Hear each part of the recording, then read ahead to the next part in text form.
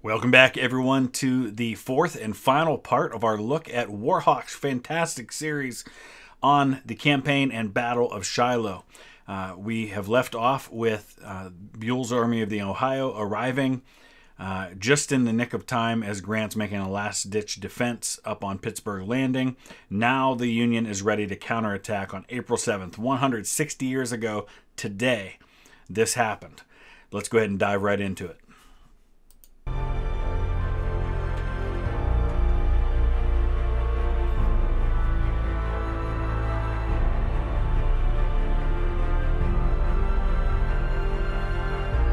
And this is interesting, so it gives you a little bit of insight into at least how the Confederates are portraying this after day one.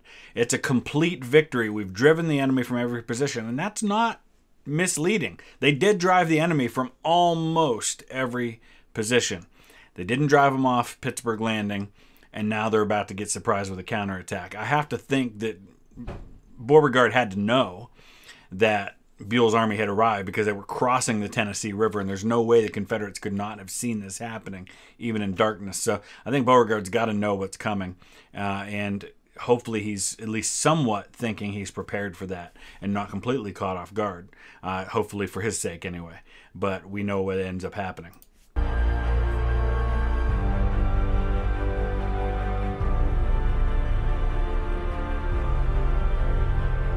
Before dawn on April 7, 1862, the combined armies of Major Generals Ulysses S. Grant and Don Carlos Buell began to edge slowly forward from Pittsburgh Landing in a massive counterattack. Major General Lew Wallace's 3rd Division of the Army of the Tennessee on Grant's extreme right flank and overlooking the broad valley of Tillman Branch leads off the combat with an artillery duel with Captain William H. Ketchum's Alabama Battery. So Lew Wallace, the day before, has kind of, I don't want to say got lost, but backtracked a few times and never gets into the fight. He's the one division in Grant's army that hasn't really fought during this battle so far. And so Grant's like, all right, you're leading the attack, the counterattack on day 2. And that's exactly what happens. And there aren't a lot of casualties. Like my ancestor, Sam Hughes, was in the 20th Ohio, which is in Whittlesey's brigade, which is kind of back here. I think they lost 1 man at the Battle of Shiloh. Very few casualties happened for the Union on day 2. Most of their casualties were in the first day. Part of Ruggles' 1st Division and Bragg's 2nd Corps, posted in a portion of McClernand's camp in North Jones Field across the ravine. Positioned to Lew Wallace's left are the remnants of Sherman's 5th Division, then McClernand's 1st, along with the remainder of W.H.L. Wallace's 2nd Division, now under Colonel James Tuttle, and Stephen Hurlbut's 4th Division, stretching into line eastward toward the landing. And so you'll notice here that you've now got Buell's army out front. So most of these Union units have been just shattered on day 1. The Confederates are equally in pretty bad shape. They've had to attack most of the day. They've lost significant numbers of their men. And so put yourself in the mindset of a Confederate soldier. You've just fought for 10 hours. You've lost horrendous casualties. You've seen a great deal of victory, but you're exhausted. And not just from the day's fighting. Remember, they had been marching through some pretty terrible weather to get there to fight in the first place. So they're exhausted. They're broken. They're just hanging on themselves, even though their morale's up because they've won a great victory on day 1. Early in the morning, they're going to get hit and just no time to rest at all after a long day the day before. Deployed forward of Grant's left are Buell's troops from the Army of the Ohio. The 4th Division of Brigadier General William Bull Nelson on the left, Brigadier General Thomas L. Crittenden's 5th Division in the center, and Brigadier General Alexander M. McCook's 2nd Division. So I want to talk a little bit about the McCooks because being a Northeast Ohio guy, the McCooks are from Northeast Ohio. Carrollton, Ohio is where the McCook house is, which is like 40 minutes from my house. And they're known as the Fightin' McCooks, and there's a reason for it. Let's take a look at this family. So the Fightin' McCooks, 15 members of the McCook family fought for the Union during the war. There were 2 families. There was Dan McCook, 8 of his 9 sons fought for the Union, and his brother John McCook and John's 5 sons. So the fathers and all the sons became members of almost all of them were officers. Daniel McCook, the patriarch of the tribe of Dan, lived in Carrollton, Ohio before the war. He got a commission as a major and lost his life at the Battle of Buffington Island, which was part of John Hunt Morgan's raid, which actually came very near to Carrollton where it ended up. They fought through Carroll County, ended up in Jefferson County, and then eventually in Columbiana County, which is the county to the south of the one I live in. His son was Brigadier General and served as Ohio Attorney General before the war, George. Others members of Dan's family were Latimer, Robert, Alexander, who we just talked about, ended up a corps commander in the Western Theater, Daniel Jr., Edwin Stanton McCook. Edwin Stanton, Lincoln's Attorney General. Not Attorney General. He was an attorney before the war, but he was the Secretary of War, was from nearby Steubenville, Ohio, which is very close to Carrollton. Then we've got Charles Morris McCook and John James McCook. Latimer was a major. Confederate guerrillas murdered him while he lay wounded in the back of an ambulance in Tennessee. Robert became Brigadier General and died in Tennessee. Alexander was a major general, the one that we saw here at Shiloh.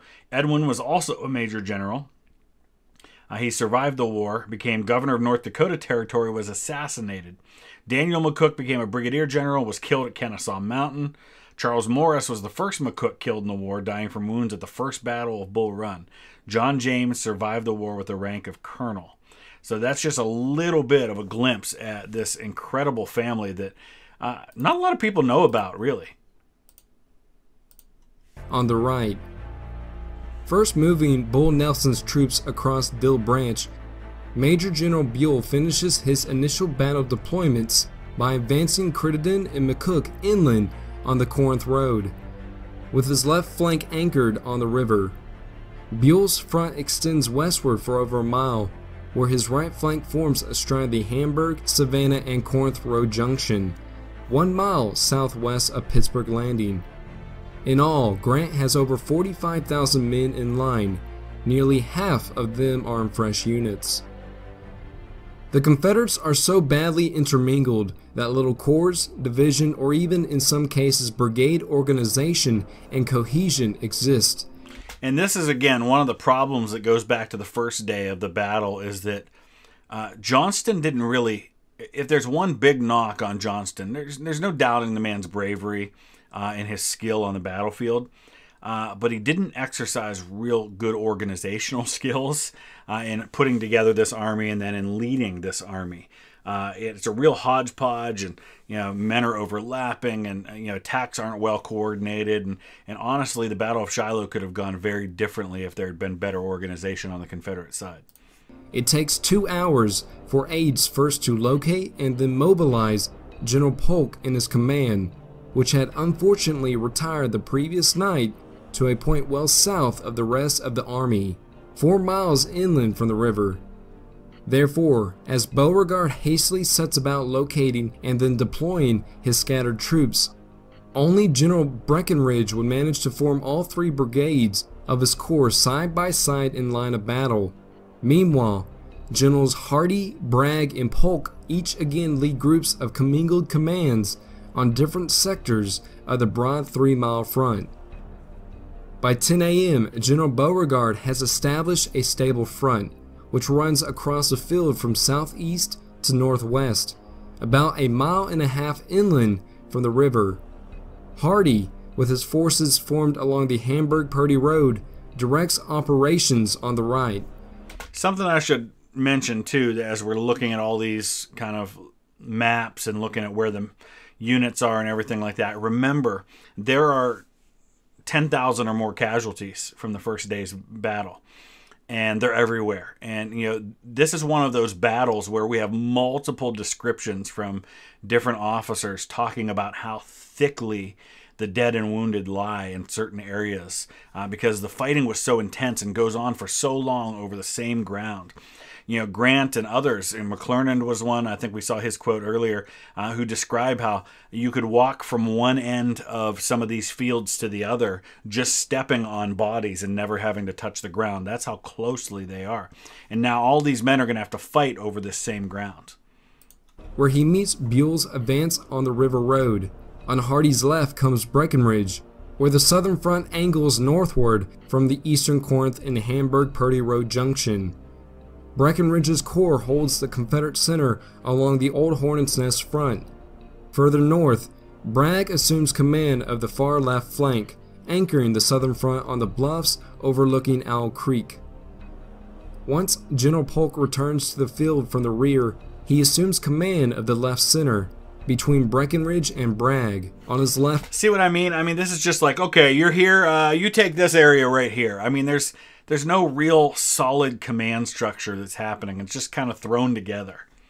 Front, Beauregard manages to deploy some 28,000 men. All of whom have already fought.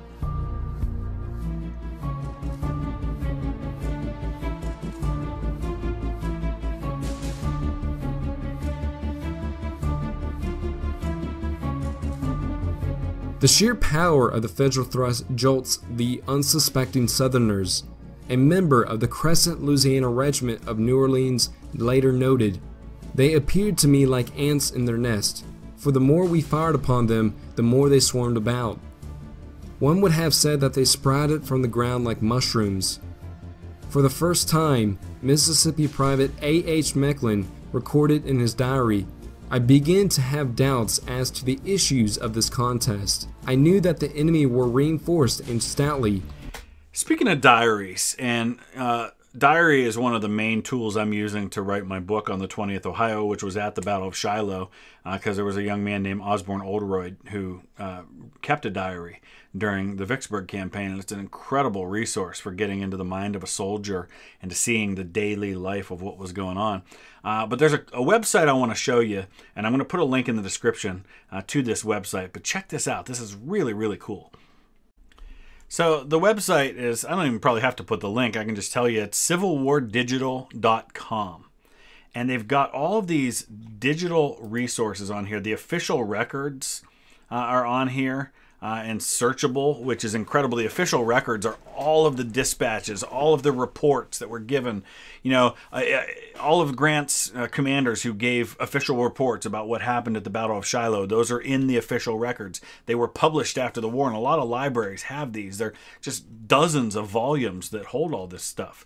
But the Civil War diaries, diaries are so cool, and they give you an insight you don't get anywhere else. And I used some diaries when I was doing my research for my World War I trip because there's just incredible stuff in there. And here you can see just all of these diaries that are listed in order of by first name.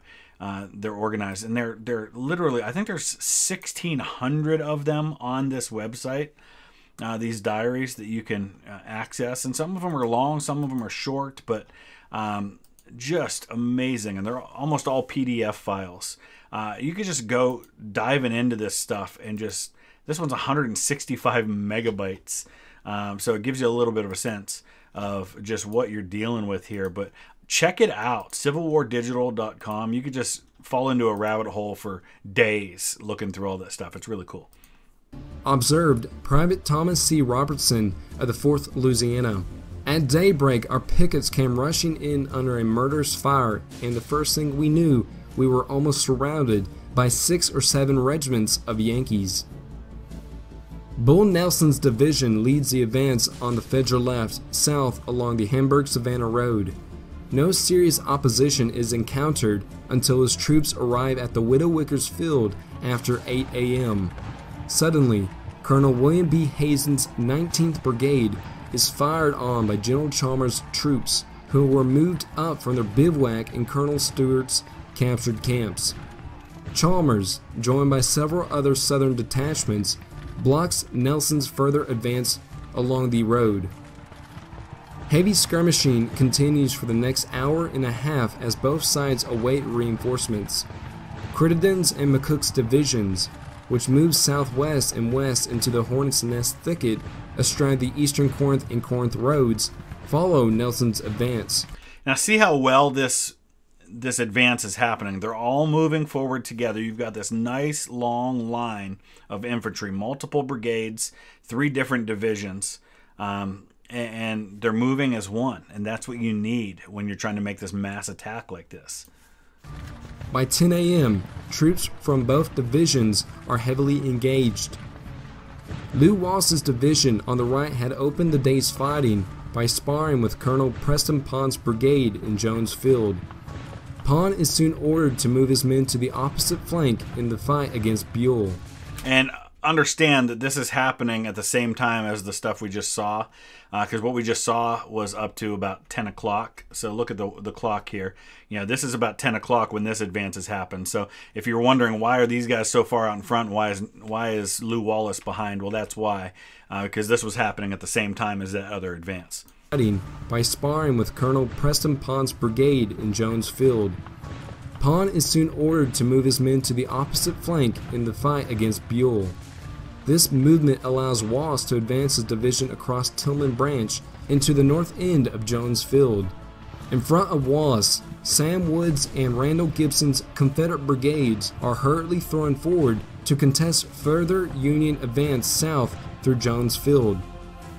As on the Federal left, the Union advance here stalls. Wallace is forced to wait out Grant's promised support from Sherman and McClernand on his left. Now, if you're asking yourself the question, as I have, why are some of these unit colors different? Like, why do you have a blue unit over on the Confederate side? Why do we have a gray one on the Union side? I'm gonna guess that in their research they figured out that these units had different uniform colors. And that was a case especially on the Confederate side, but even on the Union side, especially early in the war. Like at the first battle of Bull Run, you had all kinds of different uniforms. You had units showing up with Revolutionary War uniforms on. Not from the Revolutionary War, but that style.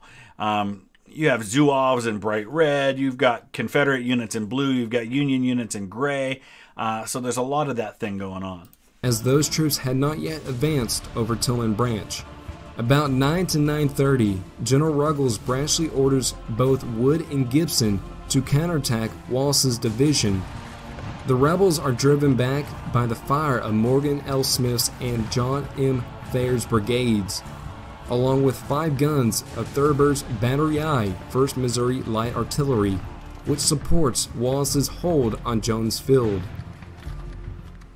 Buell, meanwhile, begins to make headway on the left. After 10 a.m., his divisions advance to the Sarabelle Peach Orchard, the site of such heavy fighting the previous day. Here, they encounter a reinforced Confederate line under Hardee along the Hamburg-Purdy Road. Colonel Sanders L. Bruce's 22nd Brigade of Nelson's division attacks south across the Sarabelle Field, but is driven back by musketry and a heavy right flank enfilade crossfire from Hodgson's 5th Company, Washington, Louisiana Artillery, and McClung's Tennessee Battery, both positioned to the west and Daniel Davis's wheat field. General Hardee orders a counterattack, which is spearheaded by Bowen's brigade and Breckinridge's corps, now commanded by Colonel John S. Martin. However, they in turn are swept back to the Hamburg-Purdy Road by the advance of Colonel Hazen's brigade. Hazen's Indiana and Ohio troops, joined by Colonel William Sooy Smith's 14th Brigade of Curradini's division on the right, surges southwest into Davis's wheat field, where they overrun part of Captain Hodgson's Washington artillery. The Crescent Louisiana Regiment, along with the 19th Louisiana, rushes forward to assist the hard-pressed cannoneers. In a frantic melee of hand-to-hand fighting, the Louisianans retake the battery. With heavy Confederate pressure on both flanks, Nelson's entire division is forced to retire to Wicker Field and regroup. Breckinridge's men have held firm on Hardee's left. Therefore, Curradini, like Nelson, is forced to retire Smith's brigade back into the Hornets' Nest thicket, where he busies himself reforming his lines within the thicket. As midday approaches, the fighting along the Confederate right seesaws back and forth. So here's the deal for the Confederates. They're good. They're going to be good for a short time. They've been bloodied and fought for a long time the day before. They're going on adrenaline right now. Okay, they've won a big victory the first day. They've sent the Union reeling. And so for a while, they're going to keep up with things, but they're facing fresh troops. They're going to be overwhelmed with numbers. They're outnumbered almost 2-to-1 on the battlefield at this point. Not in this part of the field, but if you encounter all of the Union Army, you're outnumbered 2-to-1. And they're only going to be able to hang on for so long. Before noon, General Curradini again attacks Breckinridge's front, as his left presses down the eastern Corinth Road. Curradini's right, along with McCook's division to the right, advances west across Duncan Field. This drive captures southern cannon and breaks the back of Breckinridge's resistance at Duncan Field. Having lost a large number of men, Breckinridge's corps retires from the fighting toward the southwest. And one of the things that's, I wouldn't say completely unique to the Western theater, but much more common in the Western theater than it is in the East, is men from the same state fighting against each other. Occasionally you'll have Maryland against Maryland, for example, in the Eastern theater, but it's pretty rare.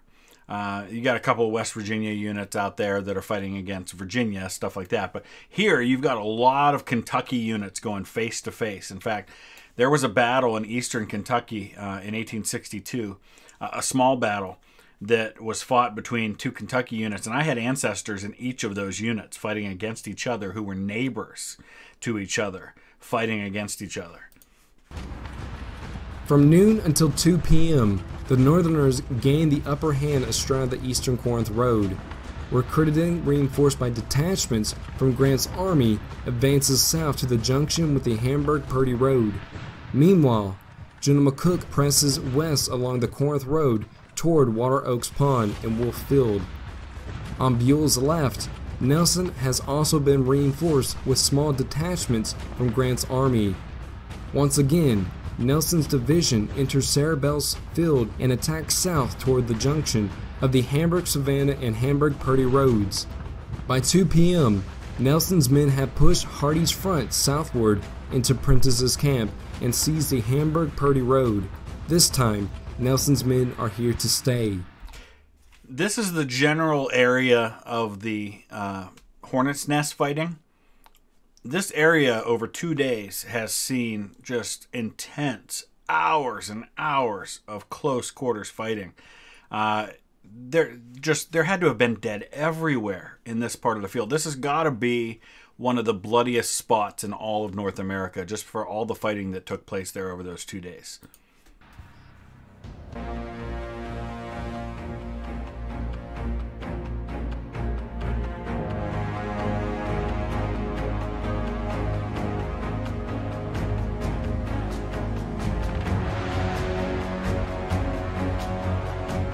Since mid-morning, fierce fighting has raged on the Union right, where Confederate forces under Bragg and Polk fight unsuccessfully to halt the advance of Sherman, McClernand, and Hurlbut across Tillman Branch. By 11 a.m., the Southern left was retiring south from Jones Field under the mounting pressure from Grant's army. From his headquarters at Shiloh Church, Beauregard works frantically to form a new line north of Water Oaks Pond. Beginning at noon, some of the heaviest fighting of the day occurs in this sector. With Hardee starting to give way on the right, most of the Southern resistance is located west of the eastern Corinth Road, in a line extending west along the Hamburg-Purdy Road to Owl Creek. Here comes Lew Wallace finally. Just after noon, Brigadier General Lovell Rousseau's brigade, joined by the brigades of Colonel Edward Kirk and William Gibson, all from McCook's division, attack westward through Wolf Field, astride the Corinth Road.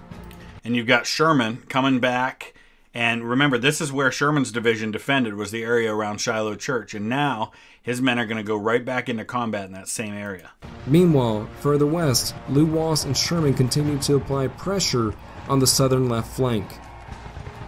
As the Federals sweep forward through the center of McClernand's recaptured camps, Beauregard commits his remaining reserve, Preston Pond's brigade. Pond arrives at Shiloh Church with only 2 regiments, but several other disorganized detachments are pieced together to form a conglomerate attack force. Colonel Robert Russell stated that the assault was led by General Beauregard, who bore the colors in front of the line under the fire of the enemy. I mean, you're risking losing a second army commander in as many days. Johnston was the only 4-star general who died during the entire American Civil War. There were a couple of lieutenant generals on the Confederate side who died. There was one army commander on the Union side during the war, and that was General McPherson, who was killed at Atlanta. But he was a major general, because that was as high as anybody went except for Grant on the Union side. Several times during the day, Beauregard exposes himself to great harm by leading units into battle. Scolded by his aides, who argue that he is unnecessarily endangering himself, the army commander bluntly fires back. The order must now be follow, not go. And this is, again, I think Beauregard is underrated as a Civil War general. I think time and time again he's there. And, you know, I can't think of any times where he just blows you away with just incredible tactics and brilliance on the battlefield. But he's solid. He's very rarely going to make really, really bad decisions.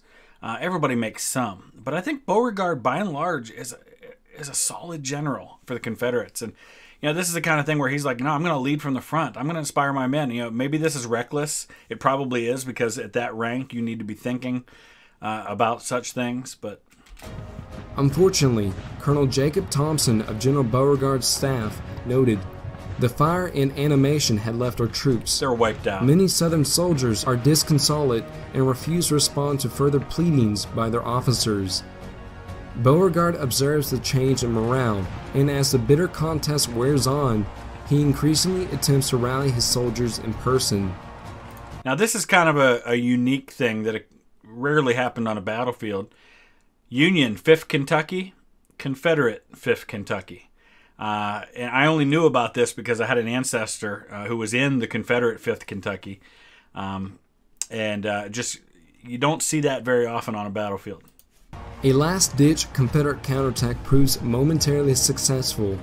Southerners surge back across Water Oaks Pond and enter the southern portion of McClernand's camp, forcing McCook's men to give ground. Riding up to Colonel James Veitch's brigade of General Hurlbut's division, which stands in support of McCook, General Grant personally orders Veitch forward to stabilize the faltering Union front. Moving steadily forward, Veitch's men advance across Review Field past McCook's left and strike the Confederate right flank. Caught within the Federal vise, Colonel Russell remembered that despite the courage displayed by Beauregard, human endurance could stand no longer against such odds, and our forces were compelled to fall back to the church.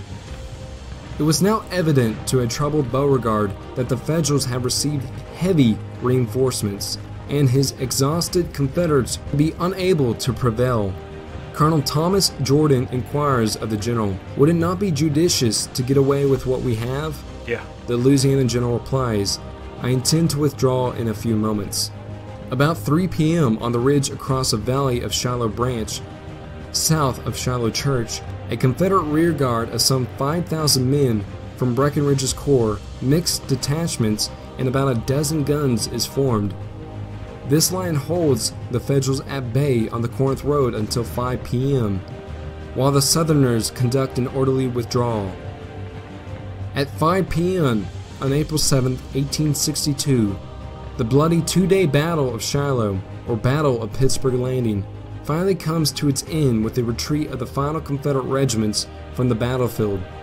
Grant and Buell have successfully recaptured all the ground lost the previous day, thus concluding the bloody engagement in a decisive victory for the Union.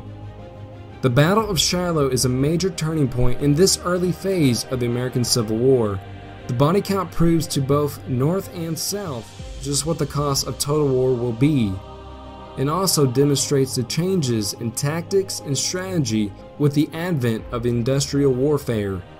Another smaller skirmish erupts the following day, April 8th, between elements of Major General Sherman's 5th Division conducting a reconnaissance in force against Colonel Nathan Bedford Forrest's cavalry detachment at fallen timbers. And they call it fallen timbers because there were a bunch of trees that were down in that area. And and this is the moment I believe that Grant says he recognizes that this is going to be a long war.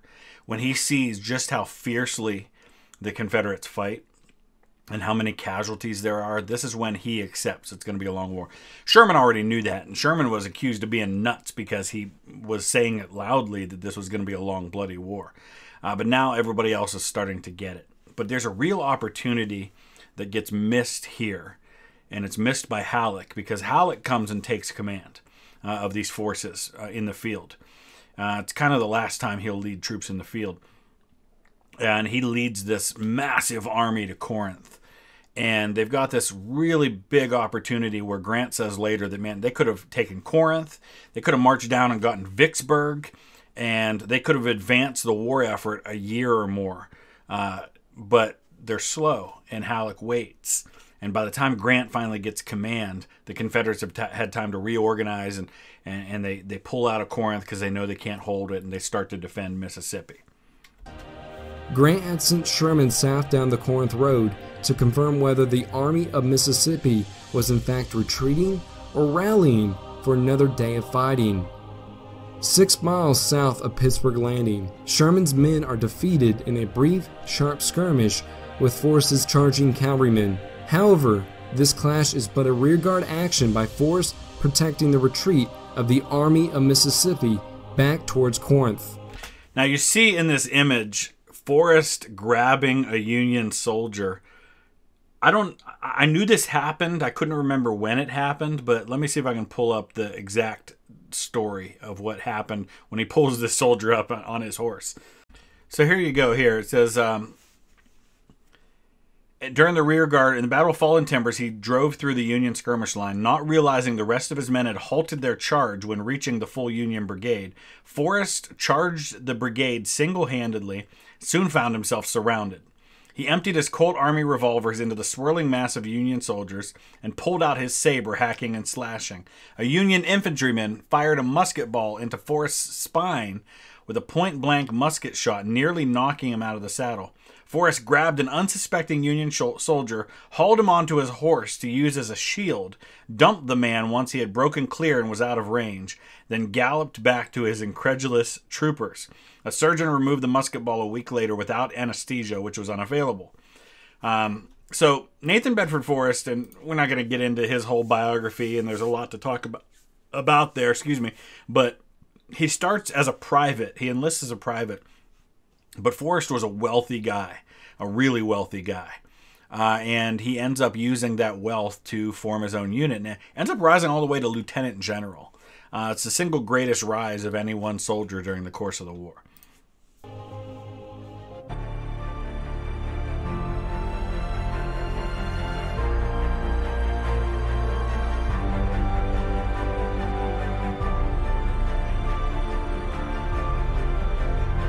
Butcher's Bill at Shiloh sends shockwaves through the divided nation. The casualties are staggering. The Union has lost 13,047 men, including 1,754 killed, 8,408 wounded, and 2,885 captured or missing.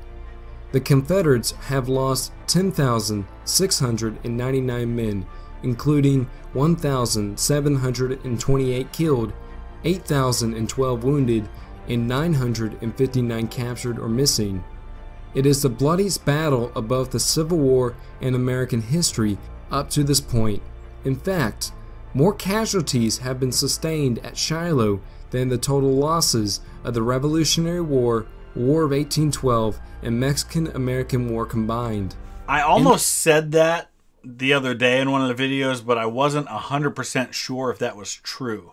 I thought I remembered reading that Shiloh's casualties were more than the battle casualties. Listen, for example, in the Revolutionary War, the vast majority of the deaths in the Revolution were not on the battlefield. Most of the men who died in the Revolution died after being prisoners. Died on the prison ships, died at the Sugar House prison in New York City. There were tens of thousands of men who died as prisoners. Not nearly that many died on the battlefield. So more casualties at Shiloh than had been killed in those other wars, not casualties. So it's a little misleading because people always talk about that name casualties. Casualties just means killed, wounded, missing, captured. It doesn't mean dead. So more casualties at Shiloh than dead in all those other wars, I think is probably accurate. In the North, newspapers and the press are quick to focus the blame of the battle on Major General Ulysses S. Grant, the man who, just 2 months prior, had been praised as a hero for his victories at Forts Henry and Donelson. The fickle media, he was praised as a hero in the West for Fort Donelson. People are sending him cigars, which will end up killing him because he dies of throat cancer later because they saw an image of him with a cigar, and so everybody started sending them to him. But then he has this victory, but it's an incredibly costly one at Shiloh, and people were looking at it and thinking, well, he got surprised the first day, and he only won because he got reinforcements, and they turn on him big time. But credit to Lincoln and to a lesser degree Halleck, who really had his back. Many credit General Buell with taking control of the broken Union forces and leading them to victory on April 7th. Calls for General Grant's removal from command overwhelmed the White House. In response, President Lincoln replies with one of his famous quotes regarding Grant. Yep. "I can't spare this man. He fights." In the South, the Battle of Shiloh proves to be a devastating loss and a complete disaster for Confederate fortunes in the Western Theater. The Army of Mississippi retreats back to Corinth, Mississippi, where in the coming weeks it will be besieged by the combined armies of Grant, Buell, and Pope, under overall command of General Halleck. And this is what I said about what an opportunity this was. They gather one of the largest armies, I think at that point the largest army that had ever been seen on the North American continent, there at Corinth. And they could have just ravaged through Mississippi if they would have gone. And that was what Grant wanted to do. But Grant wasn't in charge. Halleck was. And Halleck just wouldn't move.